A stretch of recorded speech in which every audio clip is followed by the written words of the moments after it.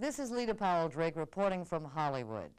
We have a young lady who is one of the stars of Charles in Charge. Her name is Jennifer Runyon. She's a campus beauty now on Charles in Charge. Jennifer, were you a campus beauty then, back in real high school and not on television? No, I wasn't. What were you? I was fat. You were fat? Yes, ma'am. I was 165 pounds and... But you're short. Yes, I'm 5'3". How did you, were you fat as a child? No, I was very skinny as a child. When I turned about 11 or 12, that's when I started gaining weight. And I don't know why, I just love food. Well, what did you do then to lose it? Well, I finally, when I was in high school, the last year of high school, 18 about, I took one look at myself finally and I thought, I really don't like the way I look and I wanted to be an actress. And I finally started to lose the weight. By just not eating or exercising or combination? No, well, I had gone through all the syndromes of not eating and all the fad diets. Finally, I went on Weight Watchers, and that really helped me knock off all the weight. You know, when you hear about the young girls getting anorexia nervosa, I always jokingly say, gosh, if I could just have anorexia nervosa for 1 week. I know, I said that too. But was it ever a problem? Were you aware of any of the girls just not eating in order to be thin? There was one girl I knew in high school that was very skinny, and she thought she was fat and would make herself sick.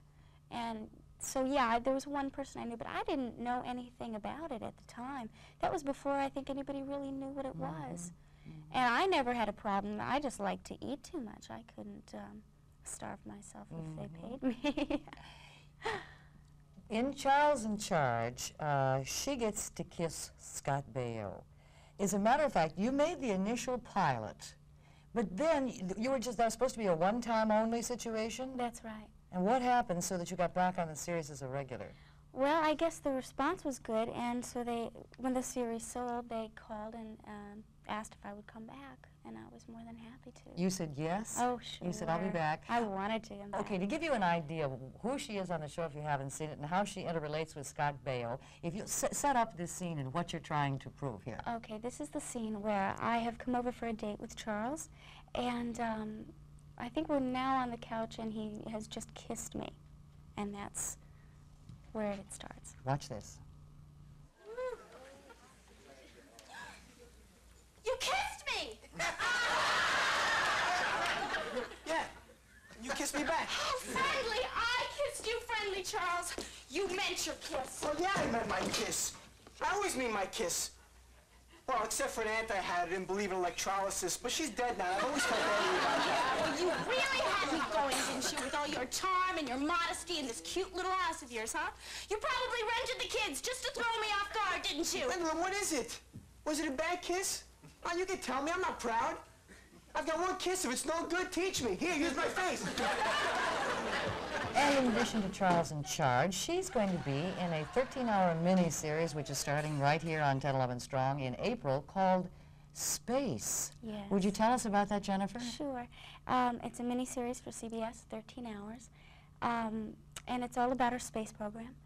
It takes place from 1940s to the early 70s, I believe, and I play James Garner's daughter, Marcia Grant, and that's about all I How can you do that and Charles in Charge at the same time? Well, actually, that's what happened when I did the pilot. That was all I was signed for Charles in Charge, and then I got Space, and when they called and asked me to be a regular, I was already involved in Space, so they had to work it out that I could do both at the same time.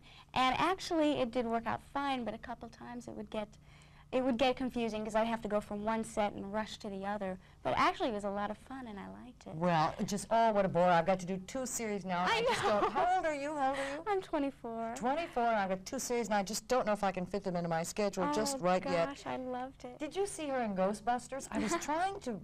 I saw Ghostbusters, but Yeah. I'm sorry, I can't quite place you. Oh, What role that's did you okay. play? It was the part, I think it's like the second scene in the movie, and it's where he is interviewing the 2 students with the cards, the female and the male students, and I keep getting all the cards right, and the boy keeps getting them wrong and getting shocked. That's Do you the know the same. Ghostbusters was the biggest grossing film of 1984? Yes, I do. Does that mean you get a percentage, Jennifer? No, it doesn't. Listen, now that you're learning how this business is run, you're doing Yeah. 2 shows at the same time. The next time you're in one, you say, I want X number of percentage points of the profit. I'm going to. Talk to your agent.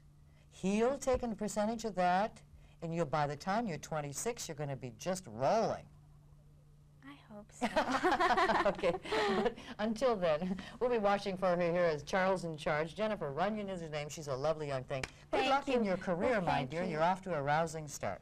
Thank you. Lovely young lady. Please stay tuned because the morning show continues right after this.